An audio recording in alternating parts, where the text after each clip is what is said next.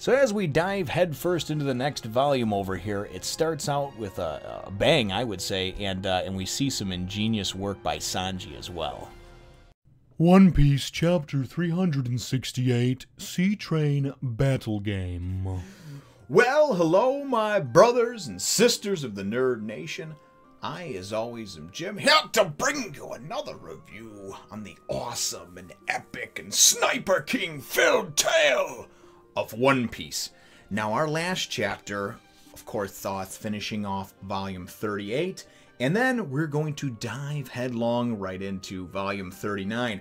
The artwork on this cover is particularly nice. I really enjoy the look of kind of Franky behind all muscled up, Luffy in the middle there, Zoro just down looking like he's about strike, posed and striked and ready to kill. And then you've got Robin, you've got, what the hell is that guy's name? The Captain Bone guy or whatever, that's there. Anyway, some of the CP guys that are in the cars and what have you.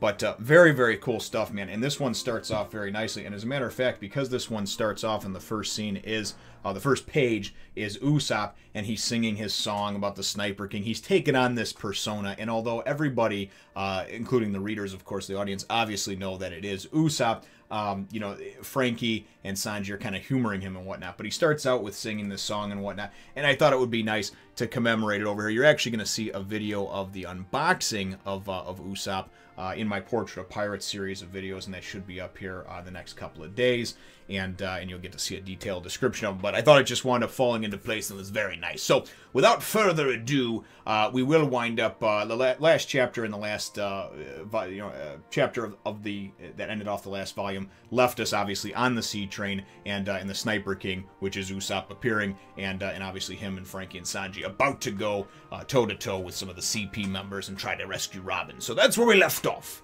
and that's where we pick up. And actually, for the most part, the entire chapter takes place on the actual the Puffing Tom train. There's, with the exception of 2 pages where they kind of take us back to the Rocket Man just to sort of check in with Luffy and company, and we see that Franky's 2 square afroed sidekicks or whatever, as well as Nami have changed. Nami's in a very alluring, sexy type outfit with her stomach showing and everything else, which of course we see, Paulie is like, oh my god, that's so bad. I don't know if Paulie like grew up in a church or whatever, but for a dude that has like gambling problems and like smokes cigars, you think that he'd like to see half naked women. I don't know, I'm not here to judge. Maybe his preference is something else. I have no idea. All I know is that really that whole thing that takes away and it takes away just for a couple of pages is, she's holding a new climate baton, and they're like, oh, did you get a new weapon, Nami? And she's like, no, this is Usopp made this for me. He put a seashell into, or not a seashell, a seashell, one of the dials into it, and and now it's perfected and this and that. And then you kind of see this grim look of Nami and Luffy, and they're like, oh, Usopp, and they're kind of like getting sad, and then Zoro's like, don't get sad, so. Anyways, the whole point of this one is really nice because we get to see Sanji and Franky working together in action, in unison with Usopp, the Sniper King.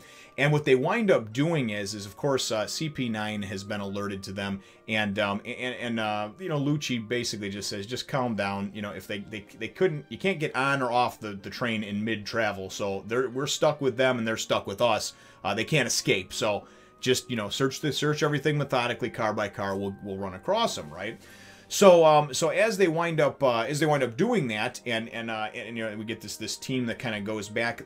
We wind up getting them sort of lured into the back car. They hear that they're at the back, that they're in the back car, So Captain T-Bone and a lot of his guys are working their way towards the back of the train, and they're being lured back there, obviously by Sanji and Franky and Usopp.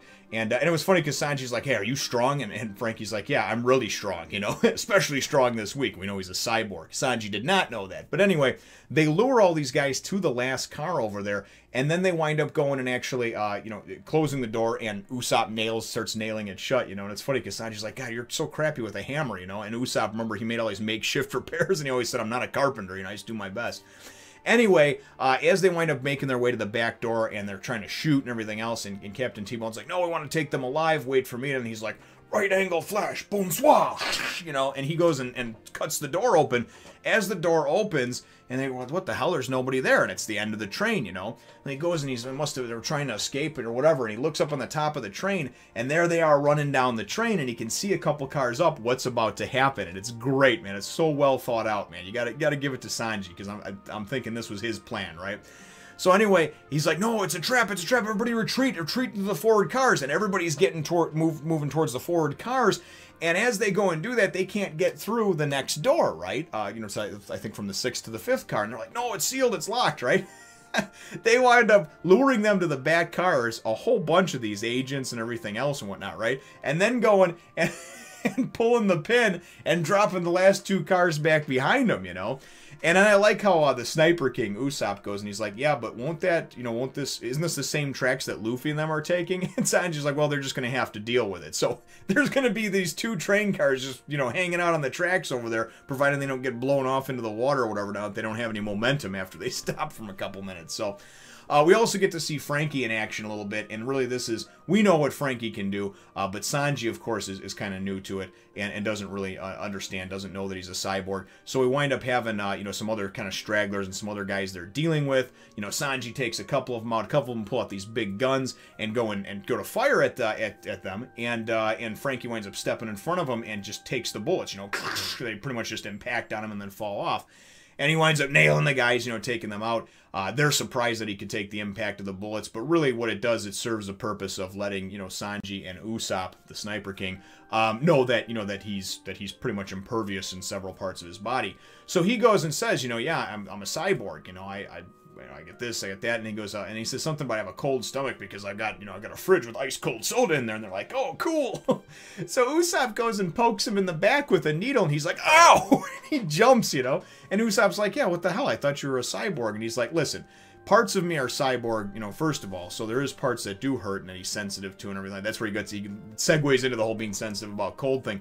But the funny part is that he goes and he says, listen, when I was, you know, designing this and everything like that, I couldn't reach my back, you know, so basically his back is still, you know, flesh and bone and mostly human and what have you. So it was pretty funny, though, hearing him talk about it. So really the chapter is very nice, very action-packed. They wind up going and kind of moving up into the next car, and they wind up happening upon, what's his name over here? Wanze, the CP7 cooking fighter, right? And this dude just looks fucking crazy. He just looks like the Mad Hatter, right? That's what I thought of when I saw him anyway. So anyway, the dude's like, oh, you want some ramen? You hungry? This, that? What's up, guys? And they're just like, okay, whatever. Well, okay, ramen it is, but before we get to that, there's a little bit of stuff you should know, and blah blah. And he goes, so he winds up his nose hairs can create like a net, right? Or they create like a net. And the dude goes, so he's like, so I just swallow some flour, and then he goes and it's just gross, man. He just makes pasta out of his nose and then tries to put it in a bowl and give it to them. And they're just like, no way, dude, you know. But anyway, they're just like, hey, listen, we got to get past you here, dude. And they don't realize that they're gonna have to fight him until this point. And then he's like, if you want to pass through this car, you must first defeat me. So obviously we're going to have to fight Wanze, the weirdo with the pasta coming out of his nose over here. So all in all, a very fun chapter and a great way to start off certainly a great way to start off a new volume. And like I said, just nice and action-packed. And I like these chapters that do kind of go, even though you got a few different things going on, it's nice that they focused the majority of the time on Sanji and Franky and them trying to start to get something going. Because their end game is to rescue Robin, obviously, right? But they know that there's a ton of different guys they got to go through and dispose of. And that was genius, getting rid of those 2 cars. You know, they wind up getting rid of Captain T-Bone as well as about 50 of the men that were on that, you know, on that train that they would have normally had to fight through. So very, very smart of him. My chapter question for you, though, brothers and sisters, is what are your thoughts, initial thoughts on this guy Wanze, this cooking, fighting cook or whatever? My initial thoughts personally are, yeah, he looks batshit crazy, and then of course too, it's just sort of gross that he's making pasta out of his coming out of his nose. But let me know what your thoughts are, brothers and sisters, and leave that in the Well, hold on. Put your answer to that question in the comments down below. Feel free to hit the thumbs up, the like button if you should think that I deserve it. Sometimes I don't know what happens. I have like a mental seizure. And subscribe if you haven't done so already. We will look forward to catching all of you in the next Fun Nation. Remember to follow me on Twitter, Facebook, Instagram, and my other channel.